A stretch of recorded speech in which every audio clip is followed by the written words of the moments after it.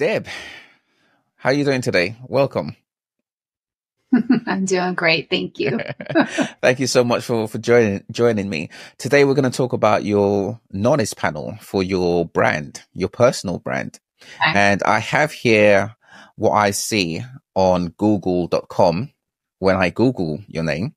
And I see your website here on the left-hand side. On the right-hand side, you're missing a knowledge panel. And I'm going to help you with that today.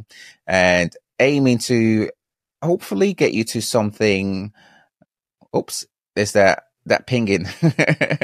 Hopefully get you to something similar to Karen Brady here. And to achieve something like this, there'll be a number of tweaks you'll need to make on your sites. So I'll take you through that today. So firstly, on your website, a knowledge panel ideally requires three things. I'll give you the overview and then delve into each one. The first thing is to have an entity home. Essentially a page on your website that you use for your knowledge panel, essentially to build the authority of that page and inform Google via several means that this page should be used as the authority for your knowledge panel. The second thing is to have what we call an entity description of your brand, your name. And the third thing will be to corroborate this information. So let's delve into each one. On knowledge panel, there are ideally two types of pages we use for it. You can essentially use any page on your website, but in your case, two in particular work out really well, either your homepage or your about page. Now, your homepage, the homepage tends to be used more for marketing to users, right? So I would actually recommend using your about page as your entity home for your knowledge panel, which is great in the sense that you already have an about page. You just need to make certain tweaks to it. So that's the first thing there. Your knowledge panel, your entity home is your about page. And as I delve into the second point, you'll see why I'm recommending your about page. Okay. Your entity description. So for this, I'm actually going to browse across several pages and I'll show you an illustration of an entity description. Okay, so let's use Jolie here. Entity descriptions on knowledge panels, they tend to follow a specific format. It tends to be written in third person. And the first sentence it follows the format of subject, verb, object. An example illustration is Jolie Jenkins, subject, is, verb, and actress, object. So, and this is why I'm recommending using your about page, because you can use that. You can have your description in third person on that page. And another illustration here. You'll see most knowledge panels, 99% of knowledge panels that I've come across follow this format, subject, verb, object. And it does so for the first sentence of your description. You can then use the second or third sentence to elaborate on that. Maybe mention the audience you service, the audience you serve. And the reason we have entity descriptions in this format is because at the moment, the more explicit the information, the clearer it is for Google and all search engines. So on your site, on your entity home, ideally, if you can tweak this, maybe remove it because you already have it on your homepage. So you don't necessarily need it on here. So you can keep this information on your homepage, more for your users, and have your about start from where you have your name here. I suggest having your full name on here. So instead of just saying Deb is a transformational coach, Have it as your Okay. full name. Again, just being more explicit to Google. What Google will do is they will pick this description, this first paragraph, as you have it here. The first sentence, use subject, verb, object with your full name, and then the rest of the sentences can be as you like. So that's the second thing. The third thing is to then have this description corroborated across the web. Now, let me delve into this. When Google lands on this page, they'll want to identify who you are as an entity. An entity is essentially a name, place, or thing. In this case, it's your personal brand.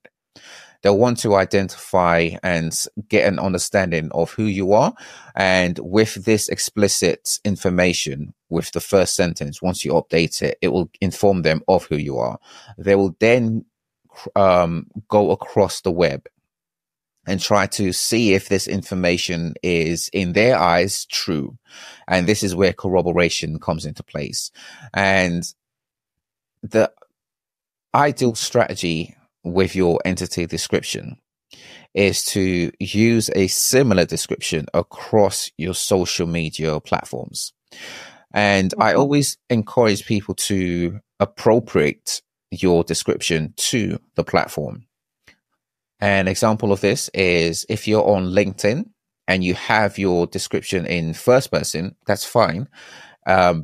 Ideally, it should be as consistent as your description on your entity home. The more consistent it is, the easier it is for search engines to consider your entity as a true entity. Okay, so can I ask a quick question? Sure, go for it. So I understand what you just said about the description should be consistent. Mm-hmm. Should it be the exact same thing, or is it okay if you start off each one with like Deb Doughty is a transformational coach, blah, blah, blah, blah, and then go into it, and then some of the other stuff gets switched around, or keep it consistent with what you're actually saying, period. Don't mess around with it. So there is different, it's, I would need to qualify the response to the question. The first sentence is the most important. So the one that you have as subject, verb, object. Deb Doughty is who you are. That is the one that's important. That's what Google uses for corroboration mainly. Okay. And if you can have that as consistent across the web, that would be great. If you have, let's say, a paragraph which has 3 sentences and that first one is consistent, the other 2 are not across the web, that's also fine. It's also fine if you have, let's say, 1 or 2 that are less the same across the web. So if that first sentence is written in first person, that's also fine. This is why I like to say, have it appropriated to the platform you're on. You might have it consistent on LinkedIn and Twitter.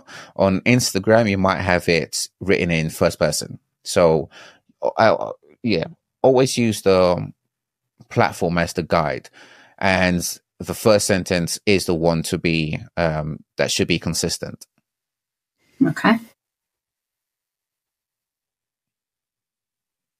Now, if we have another look at Google, I notice you don't yet have site links on for your site.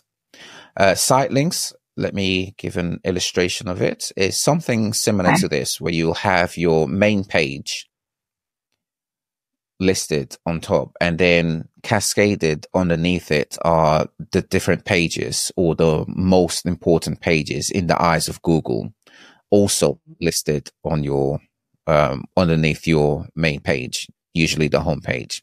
Yours is something slightly different, where you have links. These are slightly different to site links. They're not cascaded down. And I had a look across your site, and I noticed the main links you have on your site are navigational links. These links Right. right here. That's how we set it up. That's how Brian and I set it up. So this is great as a way of having, mainly for users. Search engines use it also, as you can see here, but they will tend to use it in this format. One of the ways of attaining site links, which as a reminder are something like this, will be to have internal links as contextual links. These are links on your site within the copy, linking to other pages. And this is where we can be more strategic with our approach here. I believe it was, let's go into the self-sabotage, stop the self-sabotage page. So now that's one of my, sorry. Okay. Go for it. That's one of my, so I have a hidden page that's for my hypnotherapy course that I give out the links to people that are interested. So I will eventually have it on there. I just ran out of toolbars. That stop the self-sabotage. That is a consistent workshop that I do. I just probably have to change the dates, but that's why I leave it up. Okay.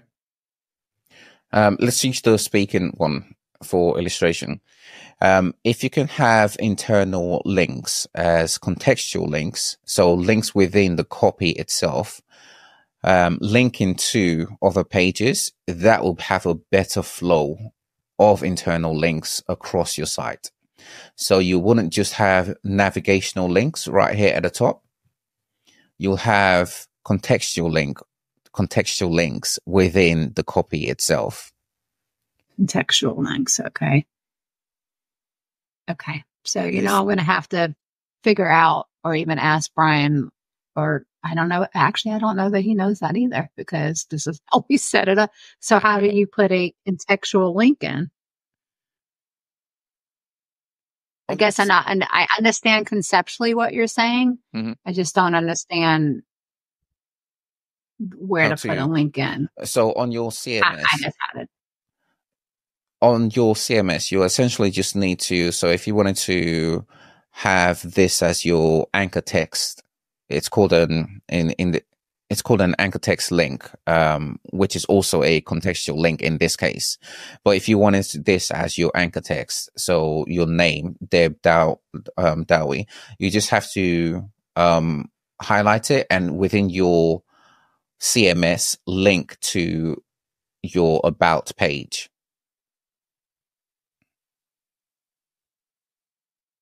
It's very straightforward. It's like having an anchor text link in a documentation or an email or something. It's very straightforward. Okay, so if we were to look up some resources on anchor text link, how to do it, then that's what the actual name is, anchor text link. Yeah, put in an anchor text link on a page, something like that should pull it up. Okay, sorry. Bye. That's okay. So that is one of the two additional things I wanted to mention. The second thing I wanted to mention is just having a basic or more straightforward optimization across the site would be ideal. The about page, for example, about Deb, is very similar to this speaking page. And you can see with if I were to go into Google, so I just searched for your site on Google itself, and it's pulled up the pages on your site. And you can see here, this is the about page. This is the speaking page corresponding to this page and this page. Mm-hmm. The meta title, and I don't want to get too deep into the technicals, but one of the things here is the meta title is exactly the same. So essentially you haven't optimized the pages to be unique enough. Okay. And if you're aiming to build the authority of the about page and have Google use this page as the one for your knowledge panel, ideally you want it to be unique in that sense. So the copy as well as the title optimization, if you can also change the meta description, that will help make the page more unique in the eyes of Google.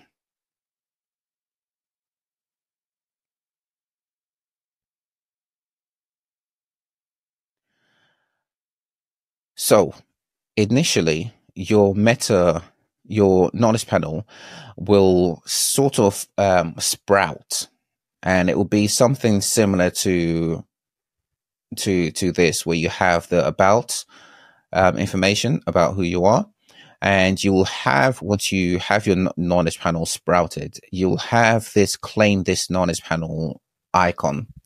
If you were to click on it, it will then take you to a form that you have to fill. It's just a one-page form with 5 or so questions. This is a way for Google to confirm or have you confirm your identity.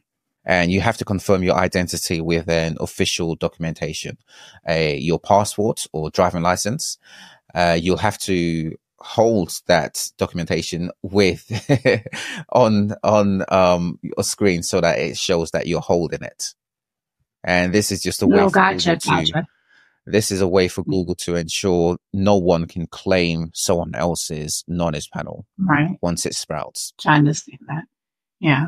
And time-wise, we're looking at, so usually it takes roughly 6 to 9 months for it to sprout. In your case, because you have maybe 1 or 2 things to do in addition to it, I reckon it will be more towards the 9 months period. And this is 6 to 9 months, but more around the 9 months period. This will be after you've implemented the recommendations. Okay. Okay.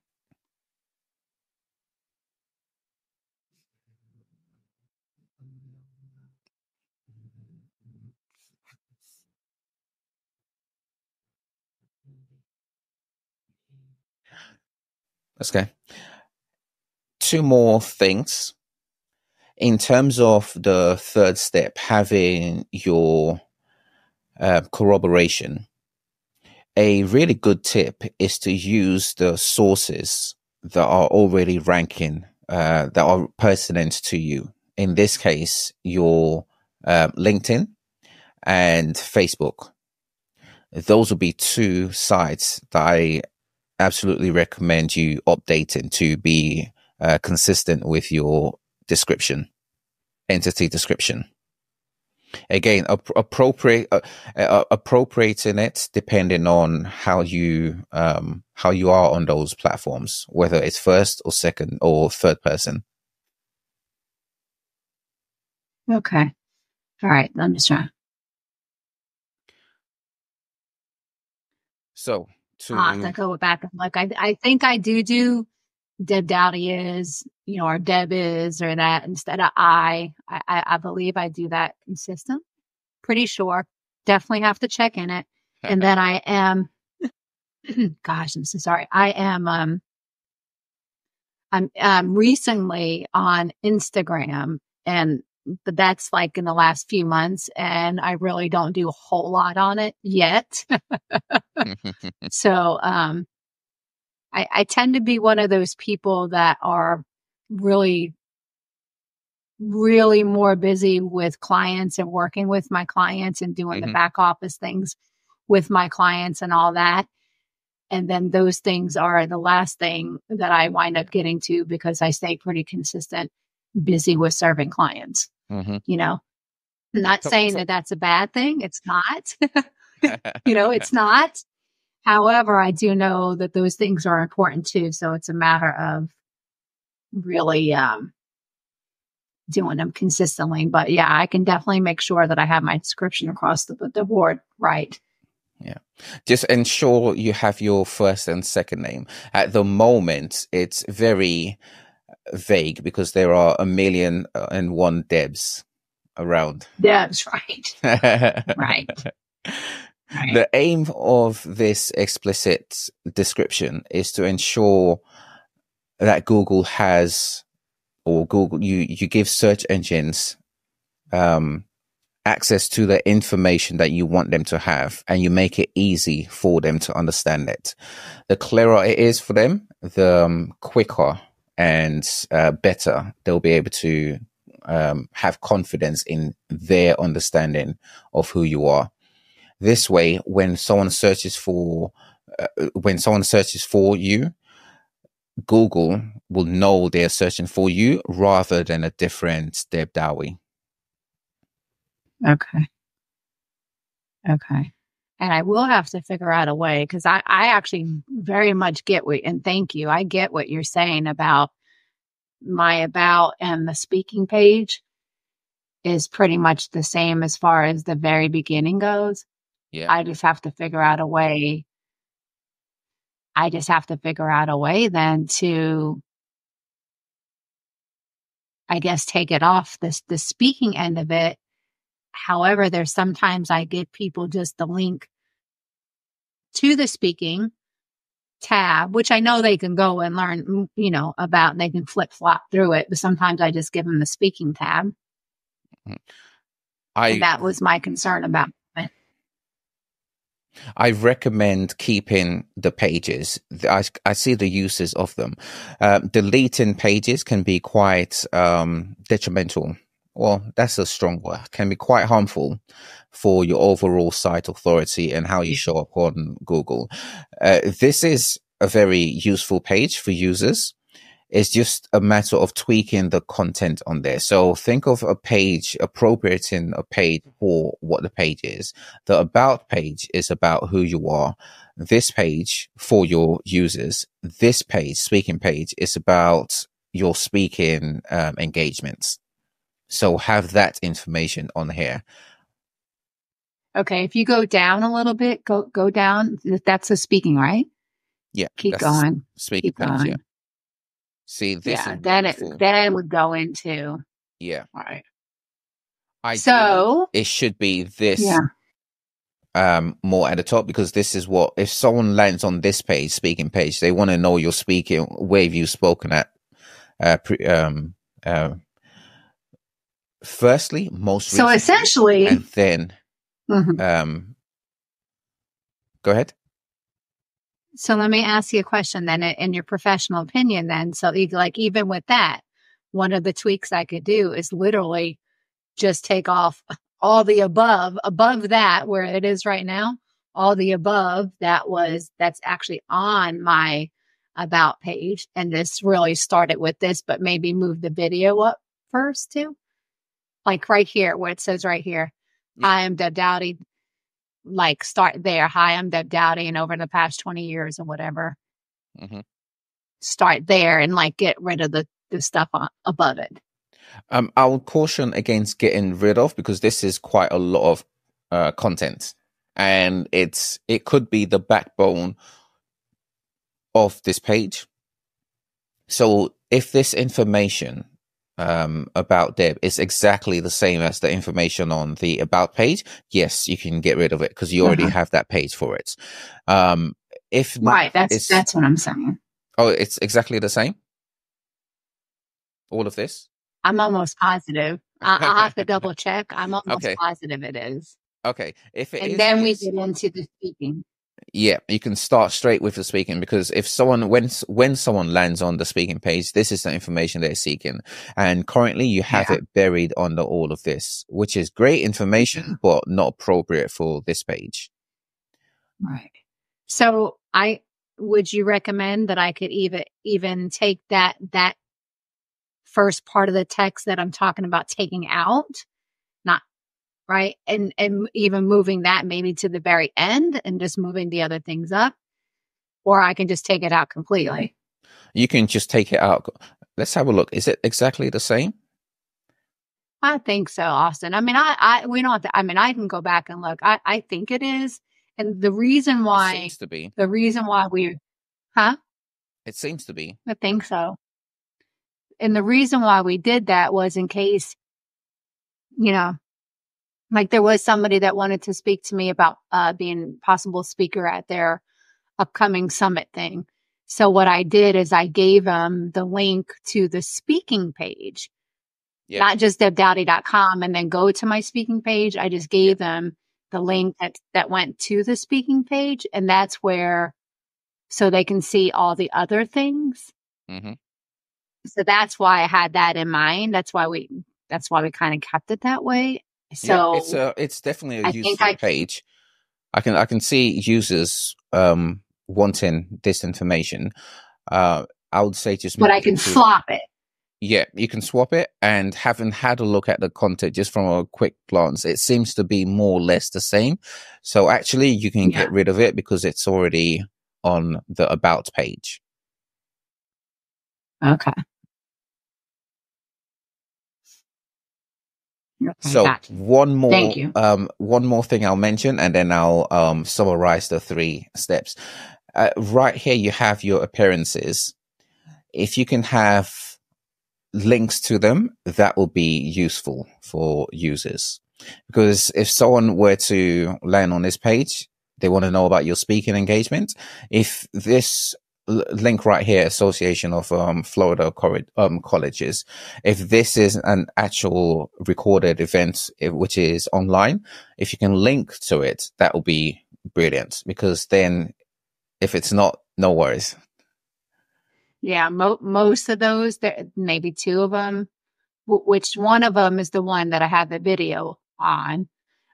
Most of them are not, because a couple of those were virtuals, and then the rest were actually live. I mean, there's others, but I never thought to do that, to be quite honest. It's very useful. One of the things people will do is to Google you, and this is actually a very useful information for them. Someone who's wanting to know a bit more about you. Okay. And have the most recent first.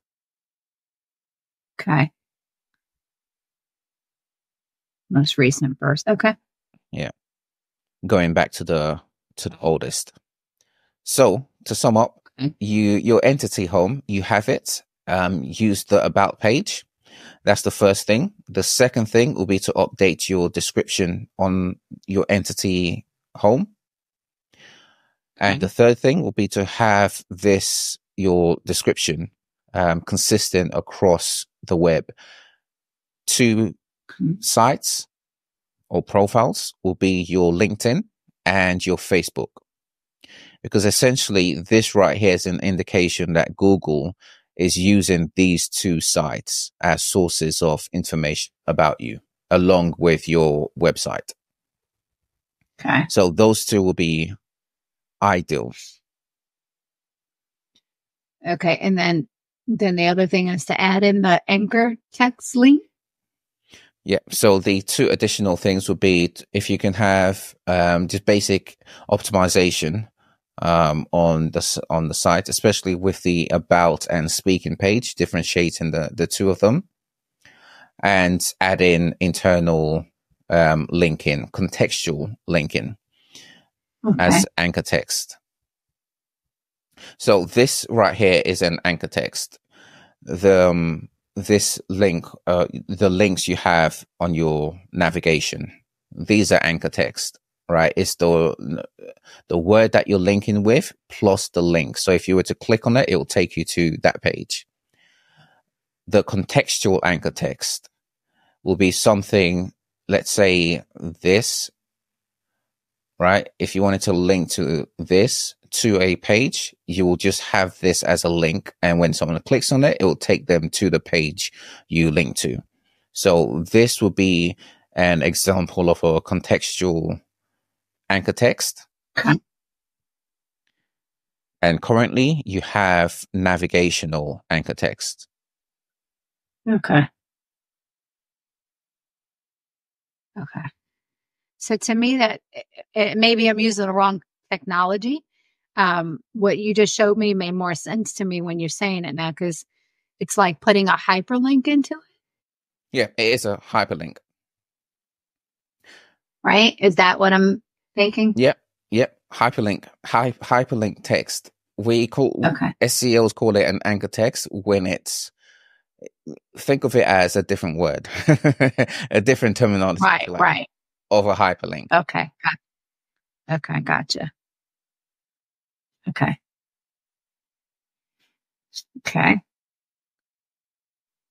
And then change up my speaking page. Yeah. Okay. Got it. So go ahead and play around with those, make those changes in roughly 6 to 9 months, more along the 9 months range. After implementing the changes, you'll see a sprout and you'll be able to claim that as your knowledge panel. Okay. So after that, you claim it.